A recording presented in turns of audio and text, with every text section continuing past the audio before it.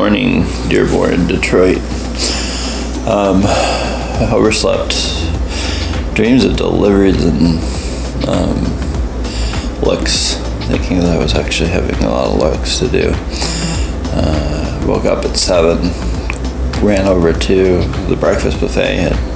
Their person didn't show up, so there's no breakfast this morning. So I had to scramble to make myself something here. Now I'm out the door to get to the van, head to the site. Good morning, Dearborn.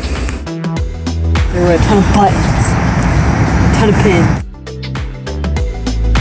So day recap, pretty much we left around 7:30. There was no breakfast at the hotel. They said the person didn't show up, so our field director stopped at the gas station for any of us that ran in. I made some oatmeal, the last of my oatmeal, and put some bananas and strawberries in it. So that filled me. I had my had a chai. I made it home and put it in a water bottle. So, anyways, we got to the site and unloaded the gear and excavated down pretty much 1.5 meters, and kept still finding stuff. In fact, hit some some whiteware with kind of a spray on gold, spattering decoration on it.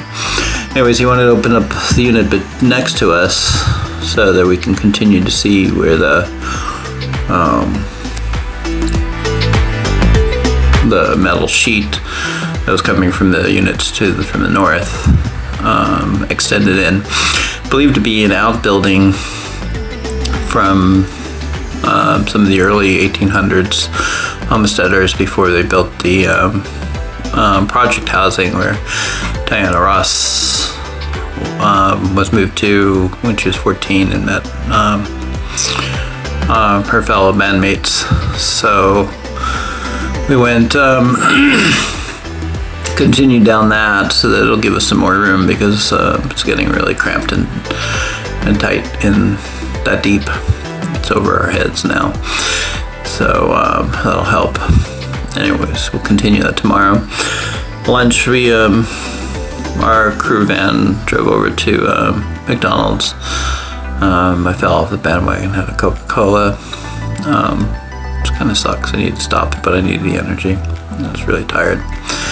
Anyways, I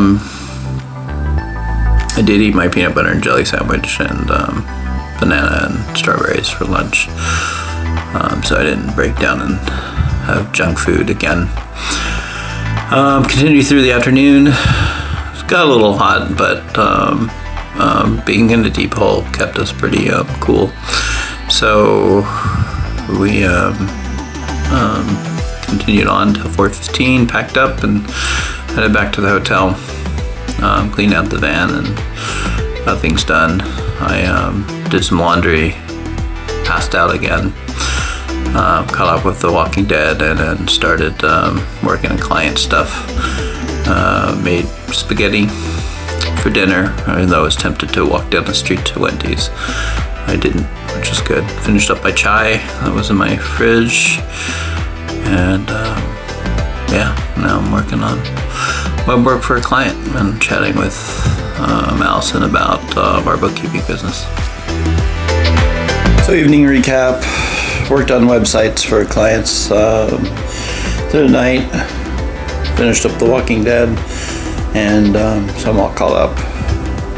Just had a short conversation with Kian. He was obviously not interested in talking on the phone, but he was being good at least. And then pretty much passed out by 1 or 2. I was watching the series Unbelievable. And then headed on to bed. Good night, Detroit.